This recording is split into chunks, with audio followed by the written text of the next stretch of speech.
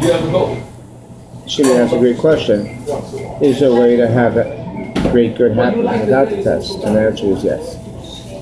In a teaching about the boat of Noah, the Holy Baal Shem Tov teaches us that the same word used for boat is the same word used for the word. The Hebrew word teva means boat. The Hebrew word teva also means the word word, W-O-R-D. The Lubavitch Rebbe teaches and expounds on this. It says, God is telling Noah, go inside the boat, go into the word of prayer, go into the word of Torah. The treacherous, raging waters of the flood that destroy the whole world, even destroy the first around 10 inches of the planet, completely annihilated with boiling water coming up from the underground wells and torrents of rain, 40 days and 40 nights. This represents the worries of making a livelihood. This represents the worries of Parnassah and worries in general.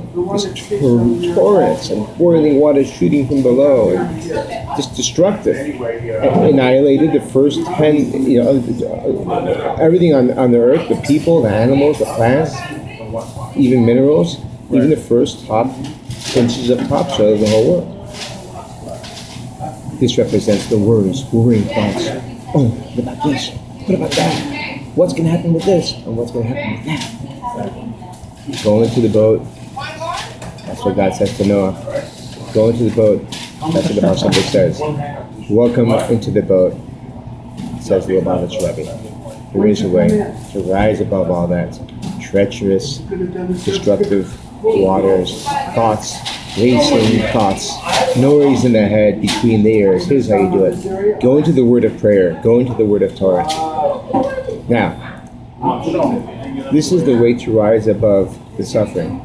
All God wants from us is a relationship with us.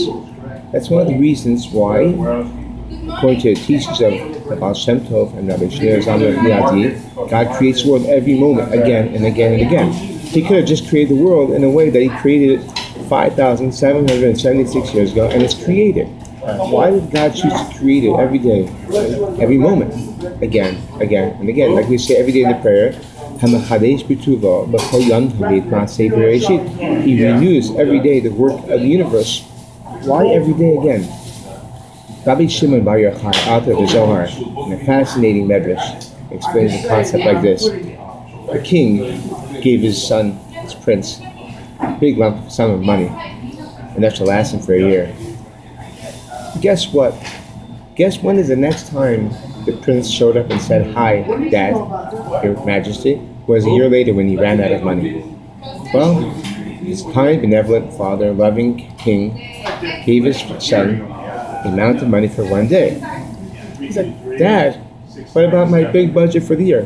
He says, "Son, dear prince, I love you. I'll see you tomorrow. Ask me for more and I'll give you more." Likewise, every day God renews the world. And He wants us to come back to Him because God craves a relationship with us. God is vulnerable, infinitely vulnerable. He wants us to have a relationship with Him. So, here's the thing. There's no need for suffering, my friends, my dear brothers and sisters. Just have that relationship with Hashem. Have that trusting, loving relationship with Hashem. Like King David writes, cast your burden upon God and He will sustain you. And He will support you. And He will provide for you. So just get there in the first place and the suffering won't be necessary. Because you've proven that you have that relationship with God, which was what God wanted in the first place. So have a great day of bitachon and simcha in Hashem. Be happy. Amen.